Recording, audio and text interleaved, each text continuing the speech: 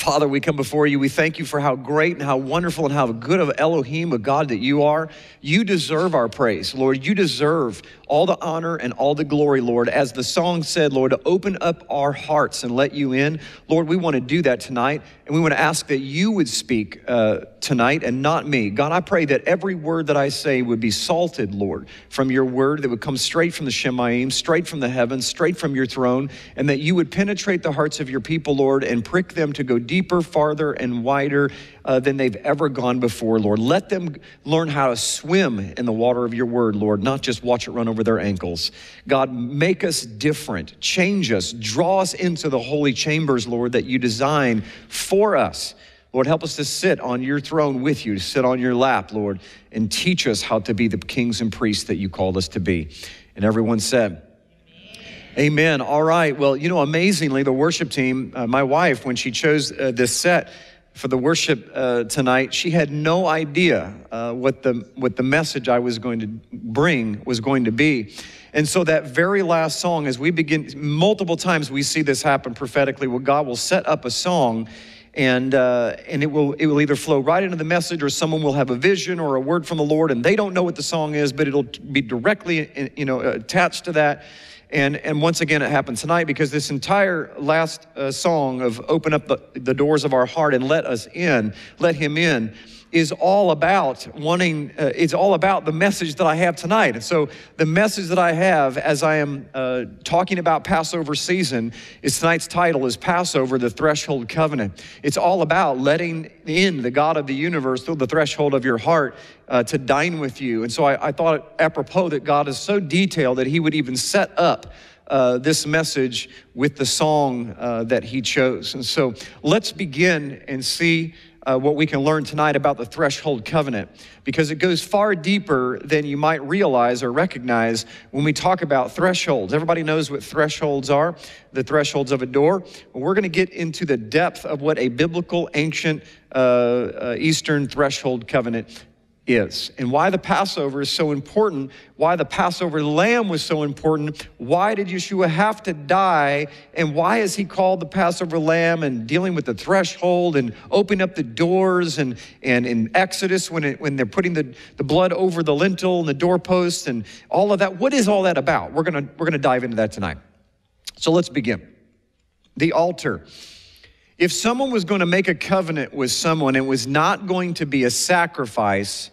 In ancient times, where would that sacrifice be killed? Where would that animal be killed? If they were going to make a covenant with someone, where does the animal get killed? Very good. At the door. And specifically at the threshold of the door is where it was killed. And so, whereas in today's farming, if you want to kill an animal, normally you go out, to the slaughterhouse, or you're out in the field somewhere, or by the barn. You certainly don't do it on your front porch. But in ancient times, this is exactly what they did, and there was a reason for it. And it sets up the entire purpose and stage for our Messiah, and why what the Passover was all about, and what he fulfilled it to the very T.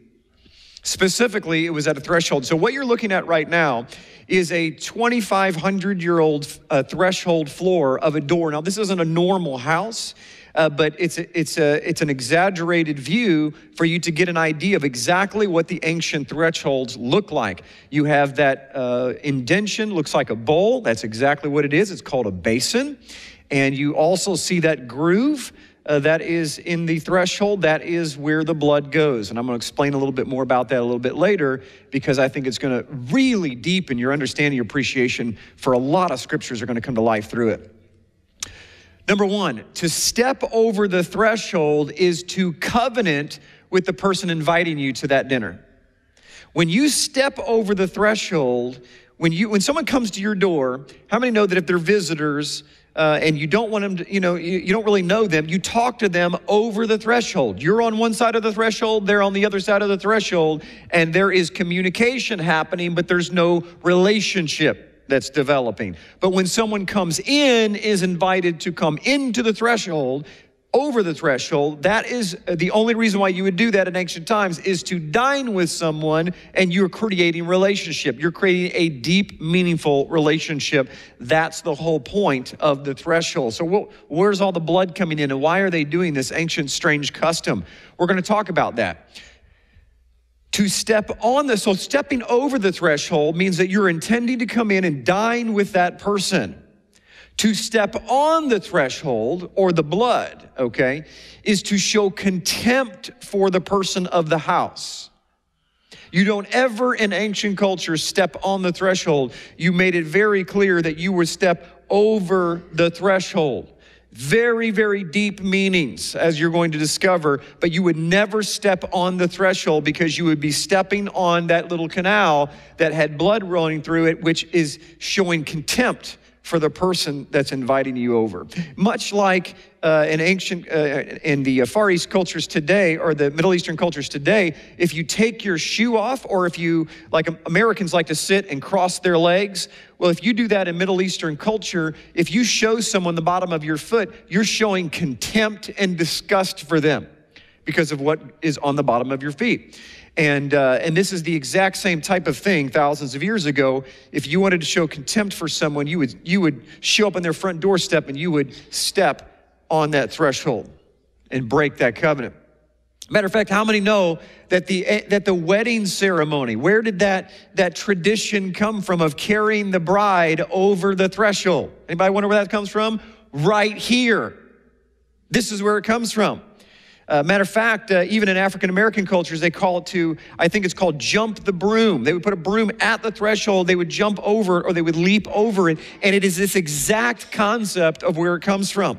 It's from the ancient Hebrew culture of stepping over the threshold, because they said it's bad luck if you step on the threshold, or if she comes through by herself. You are to carry the bride over the threshold and create covenant. Elements of that come all the way back. Blood of a sacrificed animal must be placed on the threshold of the home.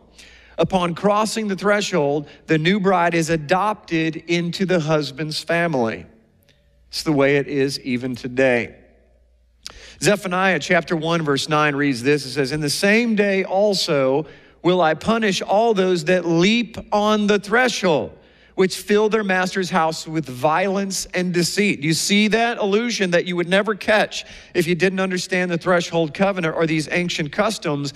Because he's saying that I will punish anyone that stomps, it would be a good English word, or steps on that threshold, because it's filling the master's houses with violence. You're starting a fight when you do that. Anybody that breaks the covenant of the threshold, whether in ancient cultures or today, and we'll bring it up to modern culture to see how it relates, God will punish. That's what he says. We're going to find out why. Another interesting thing about the threshold, and going back to Exodus and the Passover and the door and how they put the blood on the doorpost, is that you see something interesting. Why did he choose to put it on the doorpost and why on the lintel? It was common in ancient times to put names, pictures, and symbols of deities on the sides and the top of every door. Because those pictures and those symbols and those names of the deities would, quote unquote, protect that house.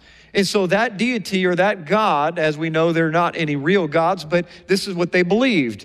The demonic gods or the occult would protect that house if it saw its name or its deity. So you can see even in this picture here, they put as many deities as they could. How many remember Paul on Mars Hill? He had all the way up the hill, all these gods lined up, and what was the last one? The unknown God. Pretty smart. Just in case we missed one, we want to make sure we don't make any gods upset. And so this custom was in place at the time that the Passover happened. So isn't it interesting that when God gives the commandments on Mount Sinai, in Deuteronomy chapter 6, it's called the Shema. What is he telling his people to do? To write the commandments on your doorpost, and then take the blood of the sacrificed animal and put it on the doorpost. Why? He's making a connection that the only thing that's going to protect you is the symbol of my power and authority, which is found in the blood of the Lamb. We'll bring some allusions here in just a minute. This is why when the blood is placed on that doorpost all the way back 3,200 years ago, the Spirit of God comes, that death angel comes, and he sees that blood. Now, we've all been taught that the Passover is the Spirit, that death angel, passing over the house. We've seen, Charleston Heston. We've seen the whole thing, right? It was cartoons, all alike. The Spirit of God or that death angel passing over. I'm going to submit to you tonight that because that is a lack of understanding of the threshold covenant of what's really happening. And we're going to break down the word Passover here so you can see in depth what really happened that night and how beautiful it really was. First, we get to Deuteronomy chapter 6, verse 9. Thou shalt write them on the post of your house and on your gates. Every week, one of our children will say the Shema, and they ends with on the doorposts of our house and on our gates. And then we applause because it's all about taking God's word and writing them on the doorposts of our house and on our gates, on the frontlets between our eyes and on our hands. Now, the Jewish Orthodox community will put the tefillin and the phylacteries on their head and on their hand as a physical sign of this commandment. But in reality, what God is trying to say is that my words need to be in your mind all the time, and you need to do them. That's why it's called Shema, hear and do. There's no such thing in Hebrew culture, there's no such thing in biblical, God-fearing people culture that say, I follow God, I hear what God says, but I don't do what he says. The book of James says that you are basically stepping on God. You are looking into his law and you are walking away and forgetting what you look like. You're a hearer only, not a doer. That is not that's not biblical faith. Biblical faith proves its faith and its belief system by what it does. The power of God is limited to what you do through faith. So the doorpost, interesting, those are mezuzahs, if you haven't guessed, and every Jewish person that's a practicing Jew has one of these on their doors, and they will touch it and they will put it on their lips every time they walk through that threshold. The word mezuzah is doorpost in Hebrew, if you didn't know. And the beauty behind what they're doing symbolically is that when they touch that, they are saying, I want the commandments to be right here. I want them to be in my lips. They're fulfilling, in a way, symbolically, the scripture of between the frontlets of my eyes and on my hands. I want them to be, because what does the scripture say in John? Confess with your mouth. Don't remain silent. Speak as you walk through the threshold to dine with your king. Confess. Confess that he is your king. Everywhere that you go, write them on your heart. Proverbs 7, chapter 2. Verse 2, keep my commandments and live, and my law as an apple of your eye.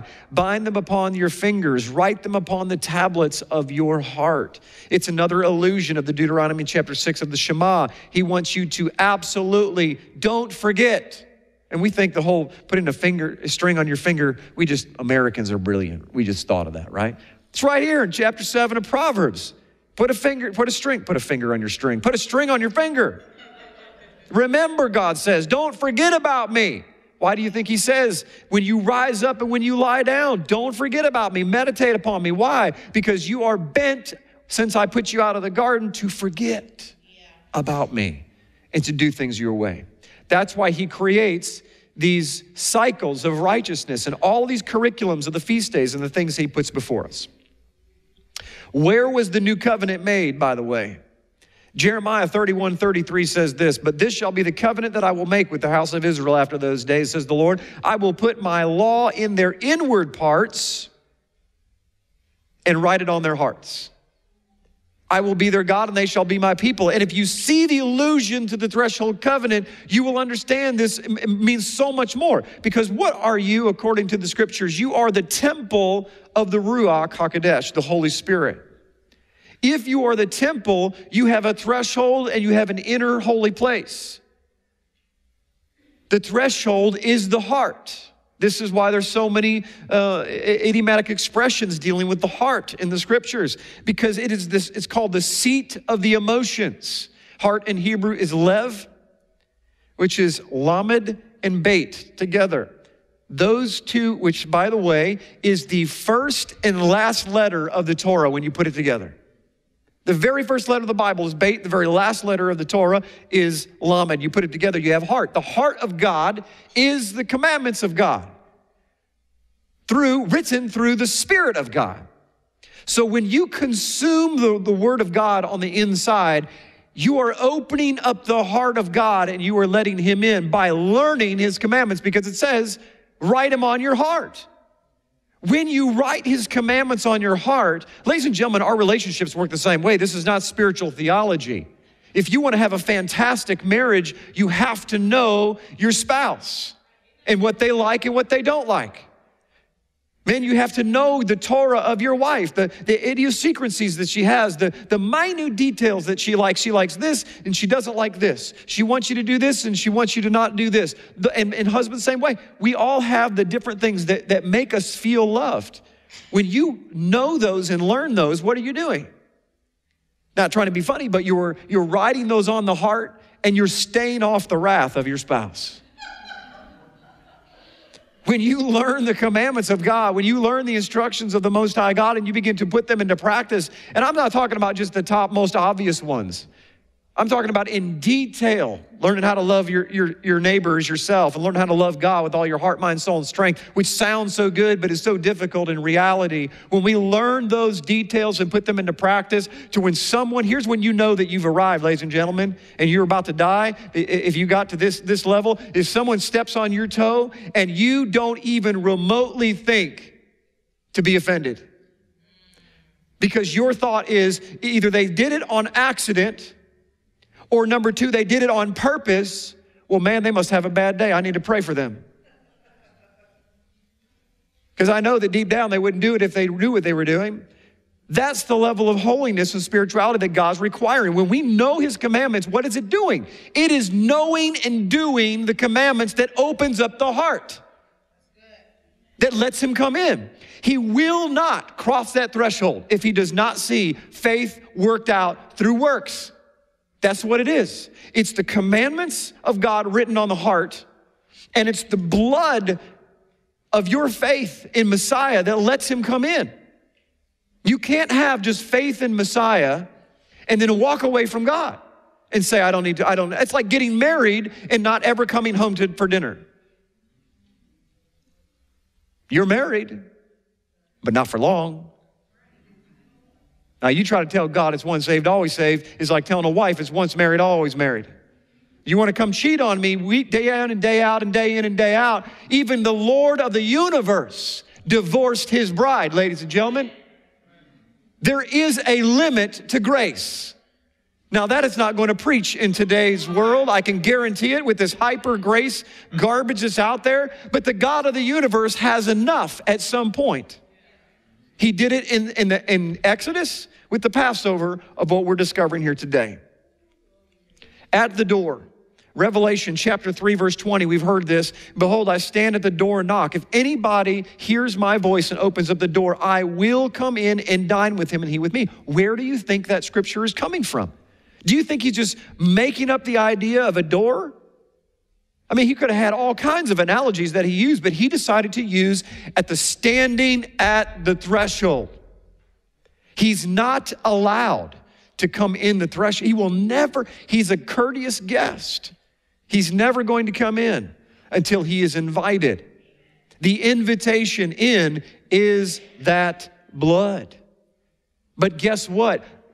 Even in the beautiful analogy of the Paschal Lamb in the first Passover, we still see the gospel in operation with faith and works. Why? Because the faith was, the blood was shed, the sacrifice was done. The works was you actually had to get your backside off the couch, turn off the television, get the hyssop branch out and dip it in there and put it on your doorpost.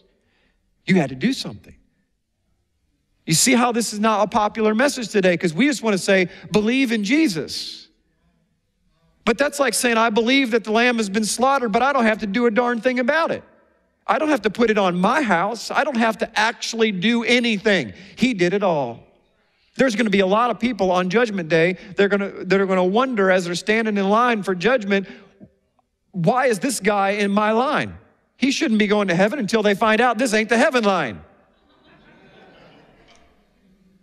We need to be very careful. And I'm not defining the gospel, ladies and gentlemen, that you have to do something. I'm saying that after the gospel's been into effect in your life, there is a requirement that you put priestly robes on and follow your rabbi.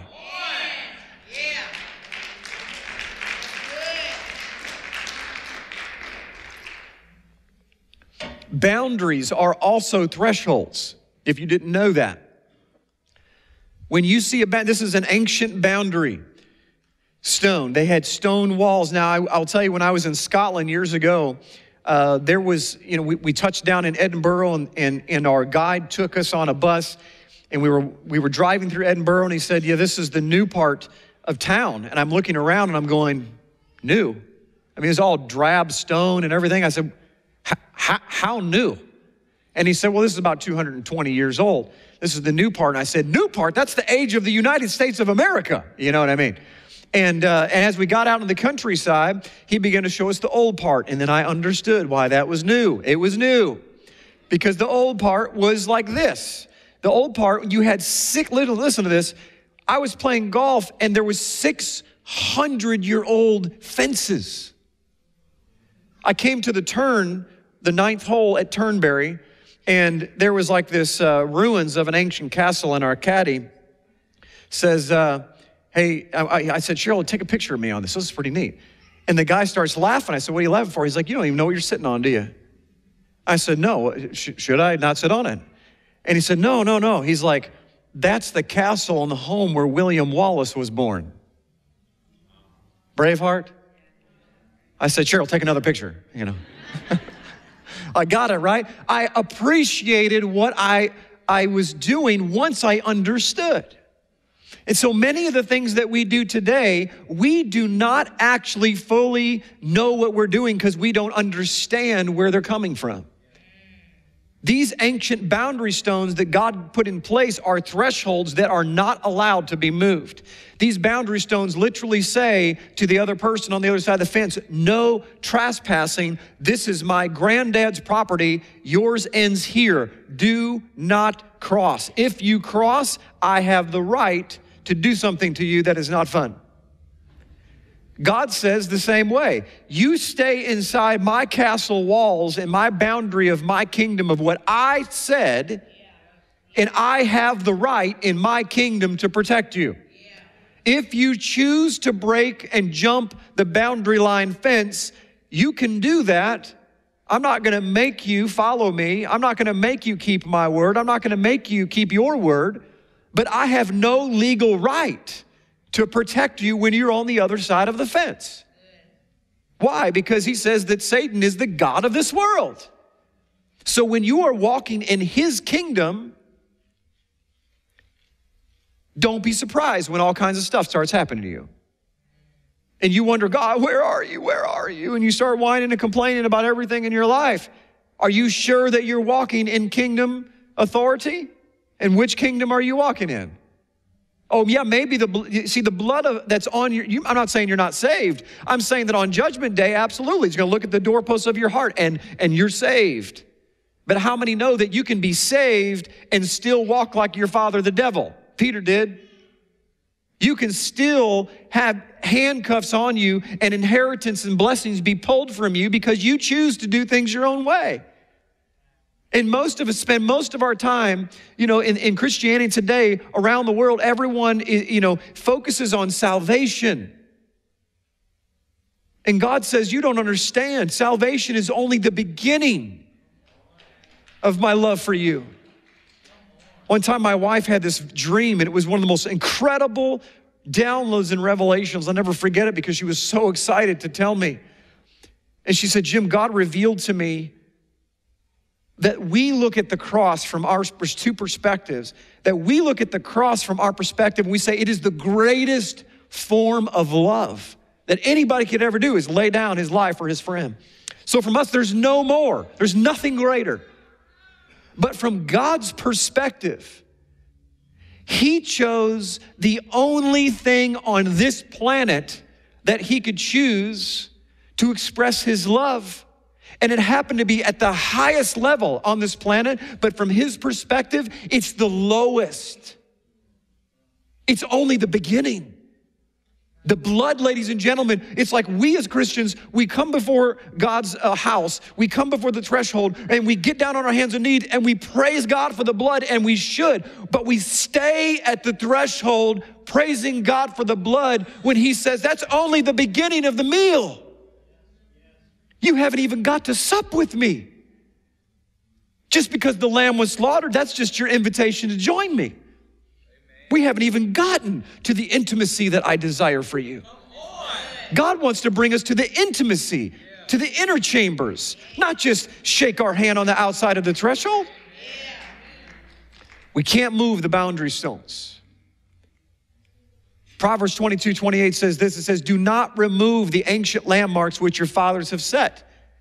And he's specifically talking about this. Matter of fact, how many remember the parable when Yeshua, Jesus is on the Sea of Galilee, if I remember correctly, and he's saying about don't build your house on sand, right? Build it on the rock, right? How many know that that is a Jewish idiomatic expression well known in the first century, that the shifting sands were an idiomatic expression that meant the doctrines and changing traditions of man? And the stone or the rock was reference to the written word of God that never changes. God says, my word is a rock, multiple times, all through the Psalms. And so this phrase or this parable was developed that don't build your house on sand, on the shifting sands of men. And by the way, how does sands shift on a beach? When the water of the word washes right up on them, they can't even handle it, and it washes away everything they've built. But it's the rock that never moves. That's what we're supposed to build. That is an ancient boundary stone. That's why it says, don't move it. It's a foundation. You move the foundation, and what happens to the house? Sayonara. It's the guarding of the door. Genesis chapter 3, verse 24 says this, so he drove out the man, and he placed at the east of the Garden of Eden cherubims, and a flaming sword which turned every way to keep the way to the tree of life. So listen to this. If this was the first verse that you read, okay, we're in Genesis, so it's a first few chapters. We can understand maybe not getting a picture, but by the time the Torah rolls around and God gives the instructions to build the tabernacle, you should be able to go back to Genesis chapter 3 and see something that you didn't see before. Because we have in the tabernacle, in the Holy of Holies, these things called cherubim. These beautiful angels made out of gold with wings that are touching in the form of the Hebrew letter Kaf, which looks like this. And that Kaf in ancient Paleo-Hebrew means it's the hand that anoints. It's curved because it's the hand that gets placed on the head, which begins the process of curving. That is a Hebrew letter Kaf in Paleo ancient pictograph Hebrew, and it means to anoint. And so the wings of the cherubim are in the form of the letter Kaf, which means to anoint that which is touching. And what is sitting under the wings of the cherubim? Nothing more than the King of the universe. And so we see this cherubim, the cherubim, in the Garden of Eden. What does that tell us retroactively? The Garden of Eden is the Holy of Holies. In the midst of the garden is the Holy of Holies. You see, there's the Garden of Eden, that's the holy place. Then there's the midst of the garden, that is the Holy of Holies, where the cherubim were, where the flaming swords were. Is this making sense? It will in just a second, because what happens when they take part of that fruit? God removes them from the Holy of Holies and shuts the curtain. Forever, all the way up, shouldn't say forever, for a long period of time, the Holy of Holies, the center of the garden, the midst of his intimacy was shut off for mankind. No way, if they crossed the threshold of that covenant illegally, they would be destroyed by the sword. By the word of God. What proceeds out of the mouth of God but the sword of God? What comes from the throne of God but the fire of God? This is why when Nadab and Abihu, the two sons of Aaron, came close to Yahweh to offer profane fire, they didn't know that. They were killed. They were killed because they came and they crossed the threshold, covenant, floor, unauthorized, the wrong way. That's why the Bible says there's only one way to enter into that covenant. The most primitive temple out there, ladies and gentlemen, was just a doorway and an altar. As long as there was a doorway and an altar, and that still remains in effect for today in Jerusalem, they will eventually start sacrifices up again. And I have been told by the Temple Institute in Jerusalem that they do not need to build the temple to start sacrifices because they believe that the sky is the temple. They only need an altar. A doorway and an altar in ancient Israel. So here's what we've got. Let's break this down a little bit. So this is the ancient tabernacle of Moses. You have the eastern gate there on the bottom left-hand corner. And then once you walk into the eastern gate, by the way, every single firstborn was originally invited to come into that gate until the golden calf. Once the golden calf happened, it switched from the firstborn to the Levites. Then only the Levites would be the ones that would be allowed to go into that eastern gate. So the gate was open and invited for all at first, and then it was just the Levites. So once they come into the gate, what's the first thing they come to? The brazen altar. The brazen altar is where the sacrifice of the lambs were made. Then what happens? What's the next symbol that you come to? The next object you come to is the brazen laver. What is the laver filled with? Water, okay? And so we have the sacrifice, then we come to water, and then we come to this interesting tent of meeting, where God dwelled.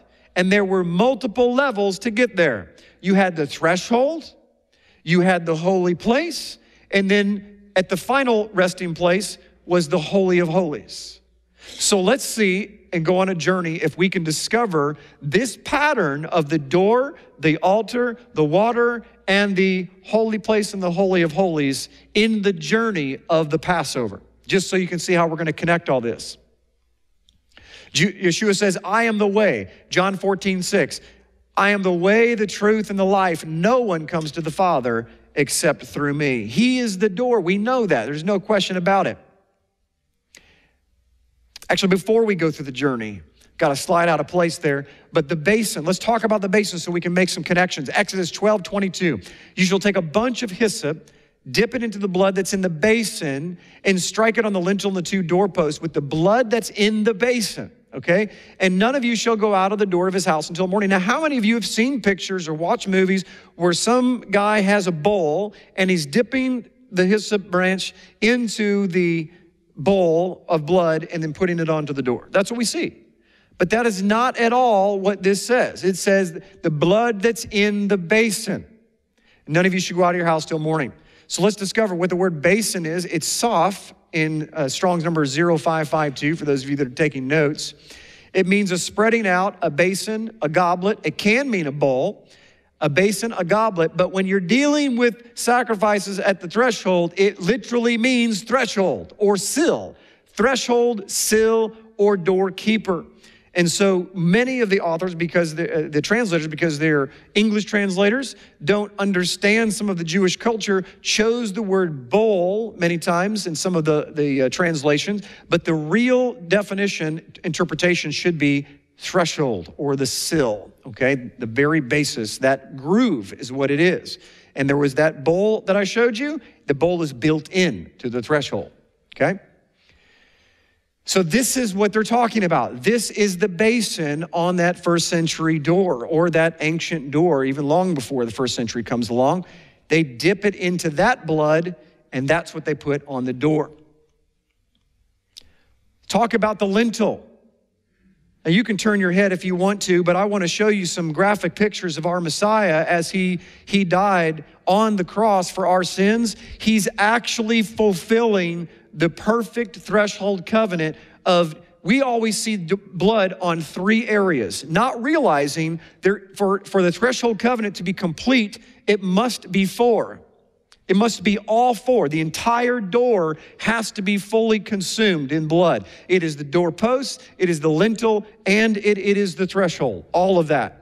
You are literally walking through a ring, if you will, a box that has blood all the way around it. There's no way to get around it. There's nothing left but blood on all 4 corners. And I believe that the Messiah is the mezuzah. He is the doorpost. That's why he says, put me on the doorpost of your heart. He is showing us the doorpost, and I'll show you why. I believe that the crown of thorns is the lintel. That is his head, and that's what it means. It's the top. It's the head of the door. The blood was shed on his head, which I believe that's why he had to have a crown of thorns. The doorpost is clearly his arms, because if you look at a human being, you have the arms, you have the head, and you have the feet. The arms are the doorpost, full of blood. The threshold, he was cursed for our sins. Galatians 3:13 says, his feet had to have spikes run through them because they are the completion of the door. Yeshua says, I am the door. Which means according to that, which wasn't just a stroke of genius or a great analogy he was using, he's saying, I am the fulfillment of the Passover lamb that you guys did 1,200 years ago when you marked the doorpost on the sides and the lintel and the threshold. I am going to be marked on the forehead, on the hands, and on the feet. I am the door, fully completed and consummated. Amen? All 4 sides were complete. Going back to Passover, Exodus chapter 12, verse 13. Now the blood shall be a sign for you on the houses where you are.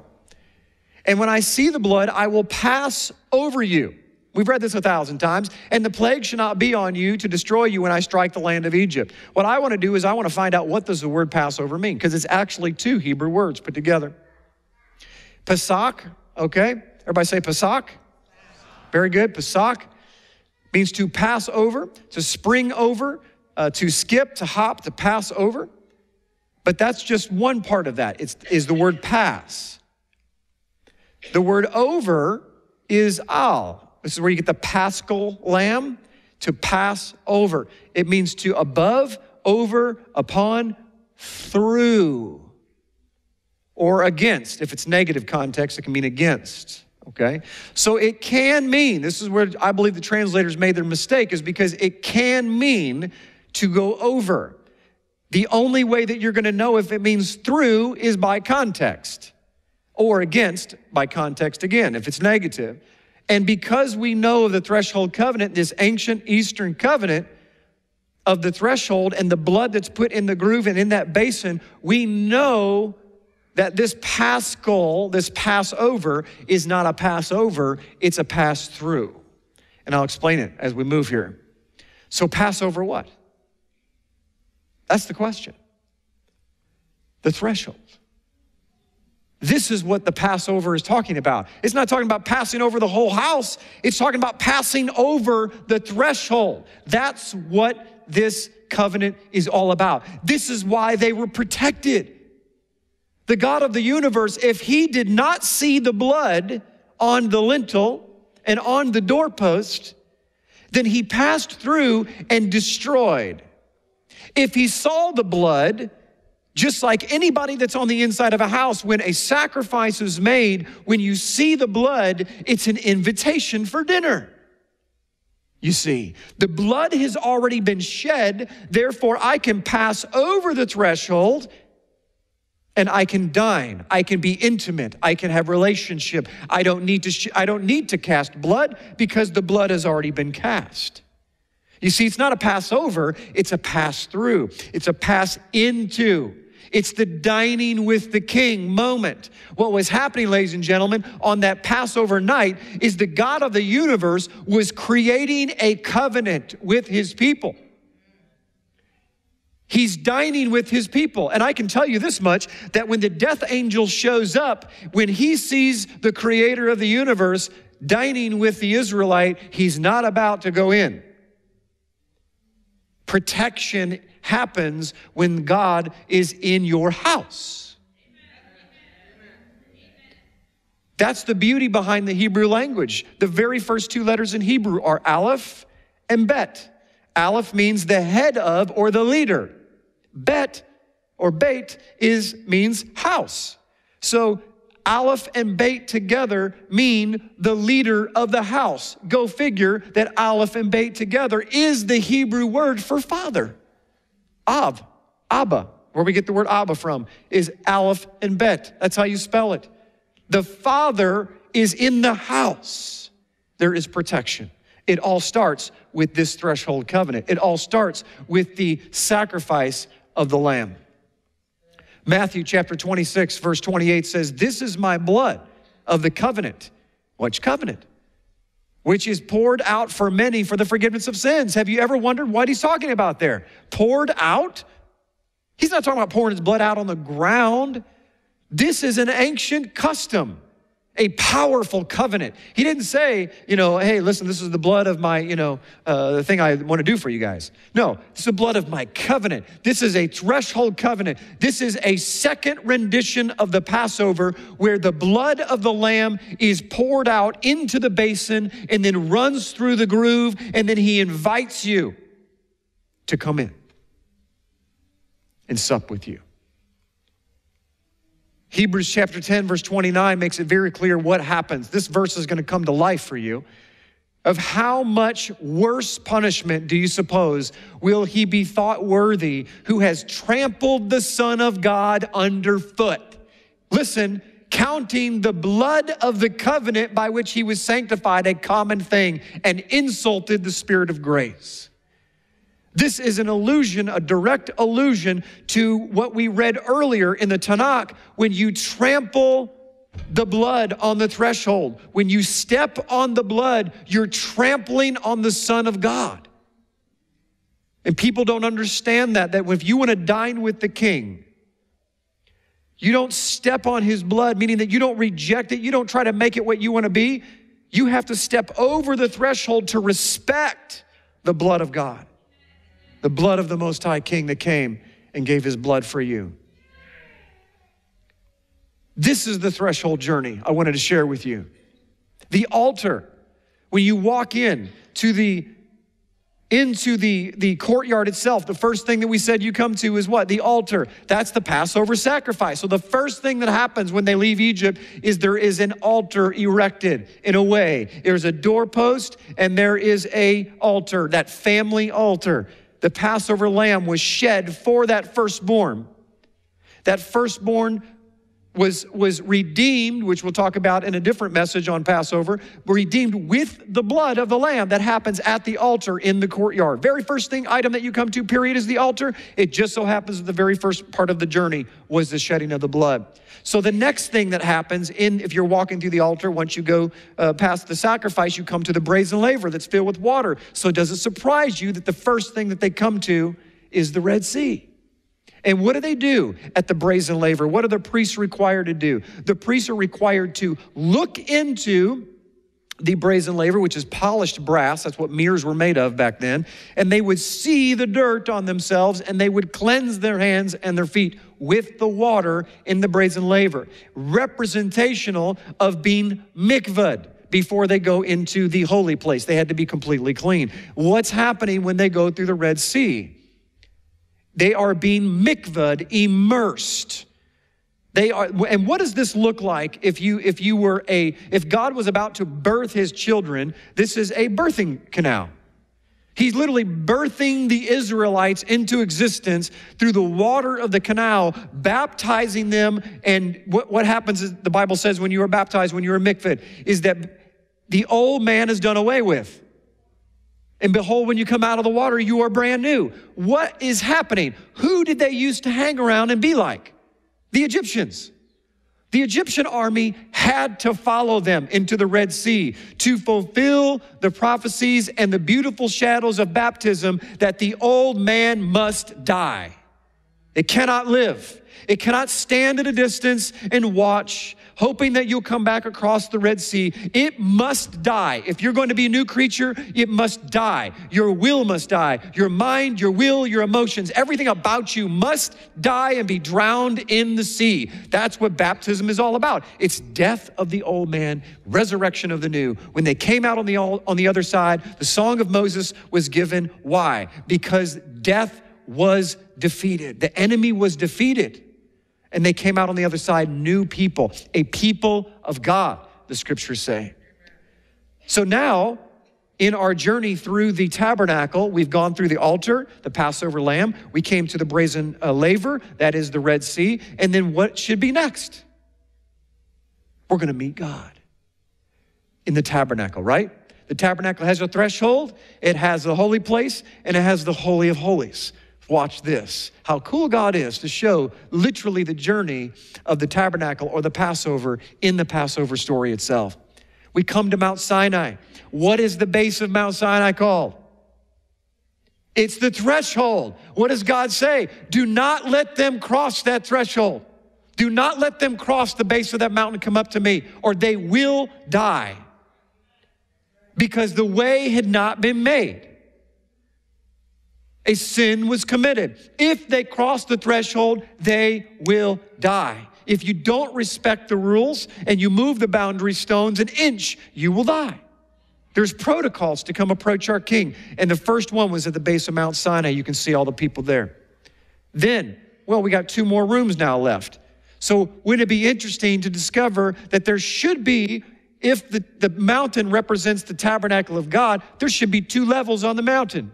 And we certainly see that. We see Moses going up with Aaron and the 70 elders, and God says, stay here halfway up on the mountain, about 3/4 of the way up on the mountain. You, Moses, come all the way up into my panim, into my presence, into my glory. Is this making sense? You see in the pictures here. See, you never see this. I mean, it's so amazing, so beautiful. How many other things are in the scriptures we don't see?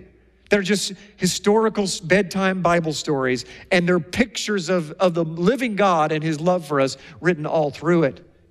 The tabernacle, he was literally creating the template of the tabernacle through their own journey, and they didn't even see it. I never seen it. 40 years I've been alive. I've never seen it until this week. I never saw this. So let me ask this question to make it personal. How many of you believe that you're a child of God? How many of you believe that God's calling you out of Egypt? Then would you believe that he's going to have a different template for you or the same template? And that same template is this. He is using your spiritual journey to create a tabernacle that he can dwell in.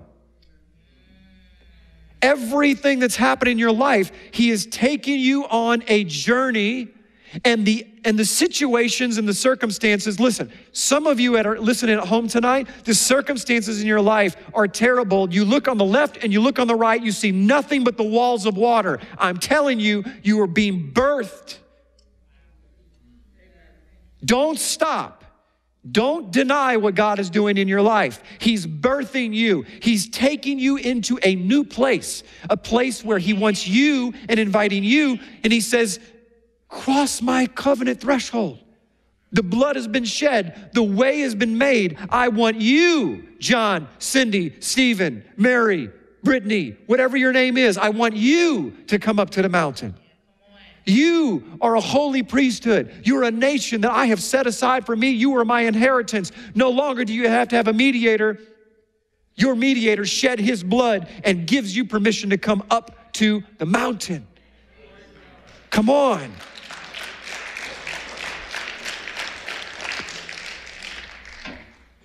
Everything, listen to me, if you get nothing else out of this message, understand this. The journey that God has you on, he did it for a reason. You quit now and turn around, you're gonna miss the mountain. Some of you have no idea because you're walking along with your pals and all you're doing is going, man, I miss Egypt. I just miss Egypt. There's so many things about Egypt. I like the figs and the steaks and all that stuff. They even had spices. What would I do for spices on my manna right now? You can't eat quail without pepper and salt.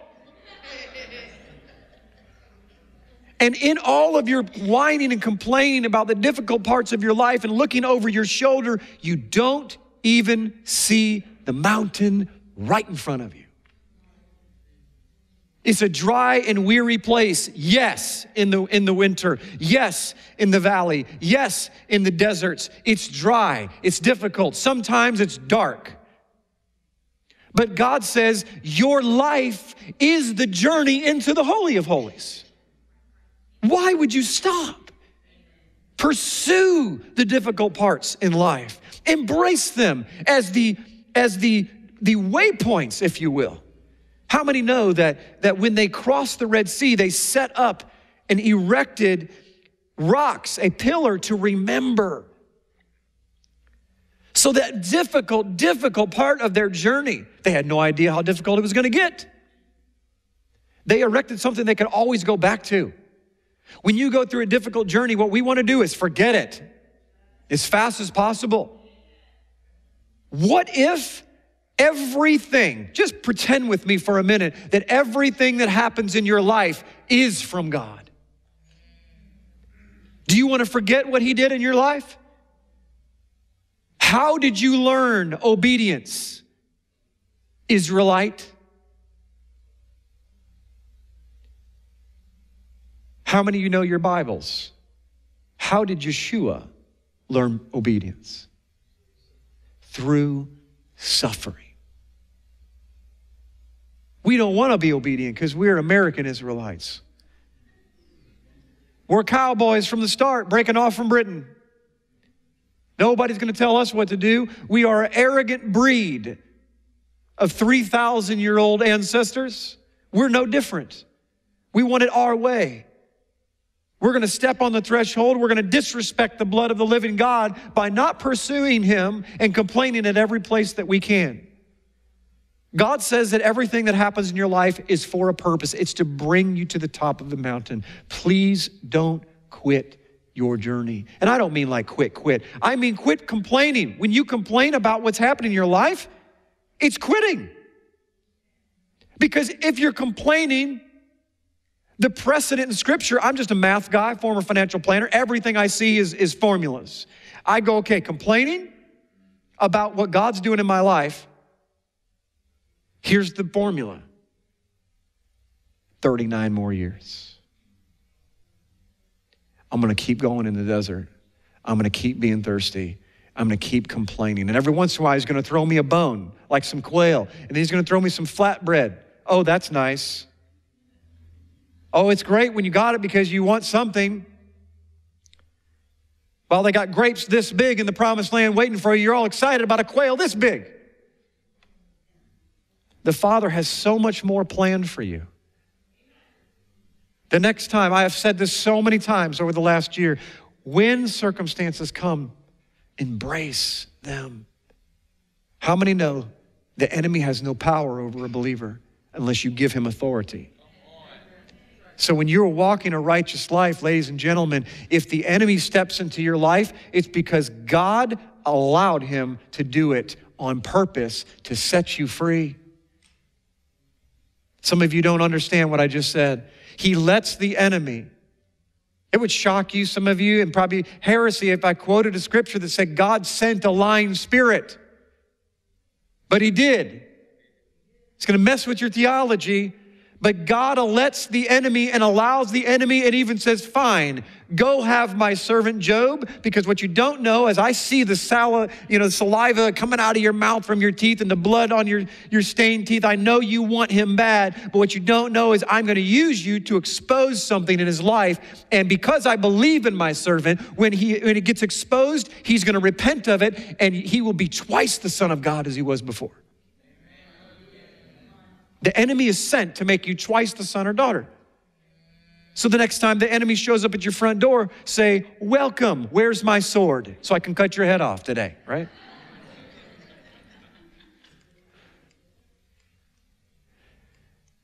Let's continue. Jeremiah 31:33, we're almost done. But this is a covenant that I will make with the house of Israel after those days, says the Lord. You've heard this.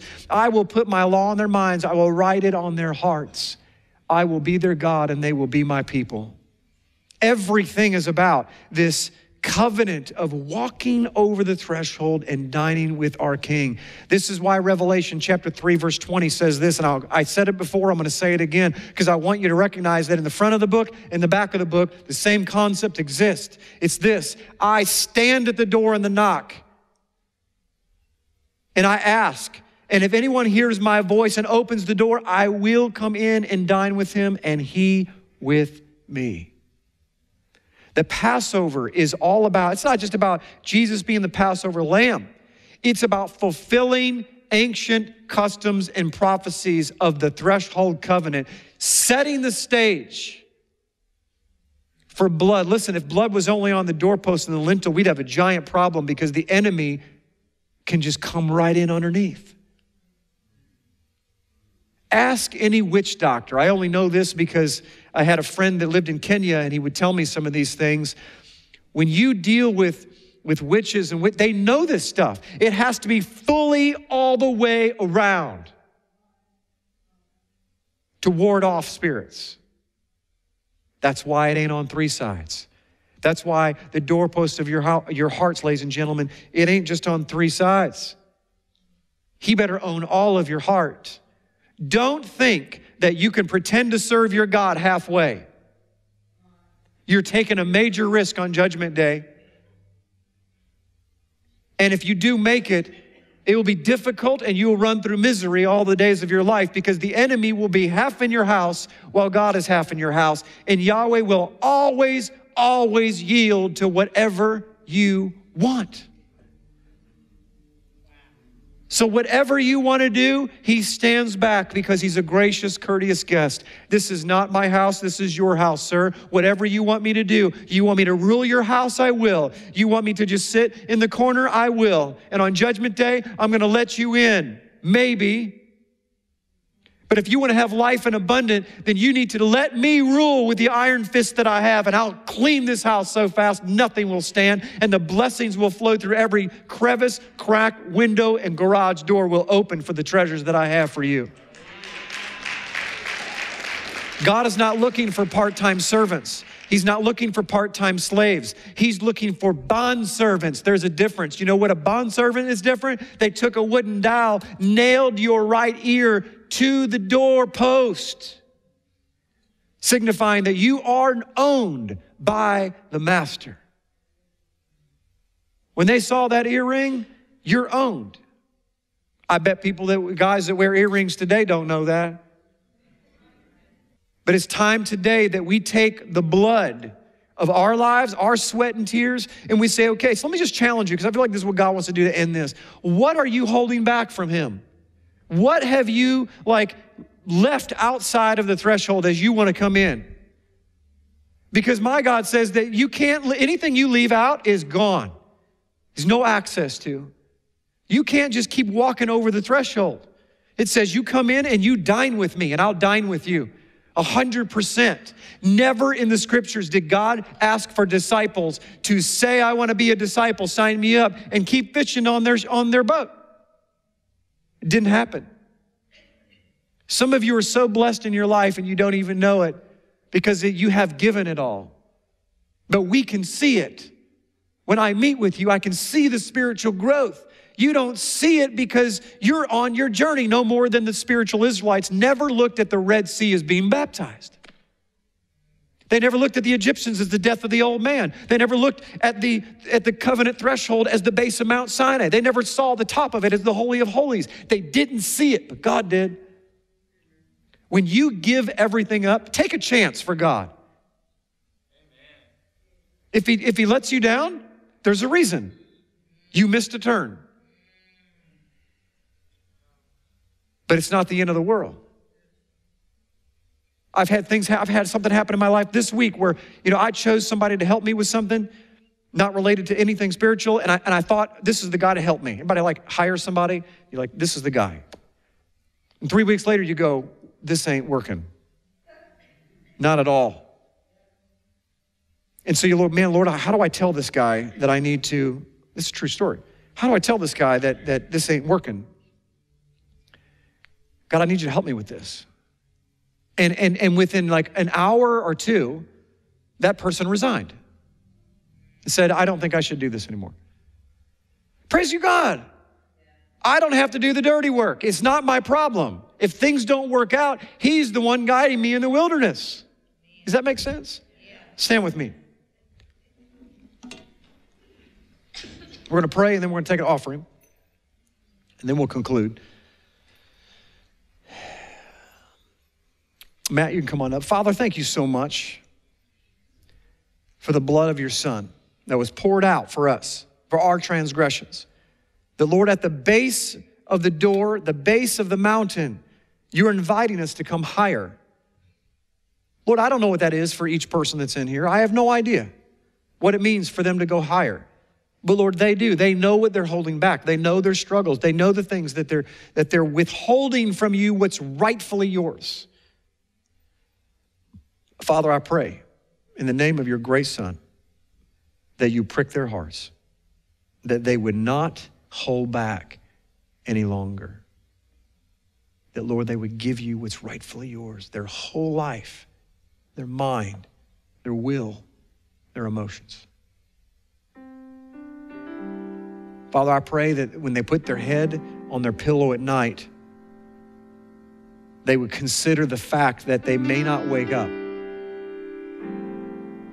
There were a lot of firstborn Egyptians, God, that put their head on their pillows expecting to wake up, not knowing that it would be their last breath.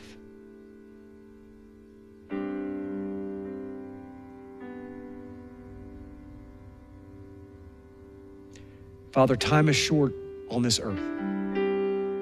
Even if you tarry, Lord, we live but 70, 80 years. It's a breath. It's nothing. For us to live our own lives for the things that we want to do. Let us consider your kingdom, God, first. And you promise that all these things will be added unto you. Put ourselves last and watch you invite us to the front of the line. God, it is an incredible privilege to serve, to love, to be the least. Father, thank you for everything that you teach me, even through my children. I pray, God, that someone in the sound of my voice would rededicate their life and be all in instead of standing at the threshold looking in. Amen.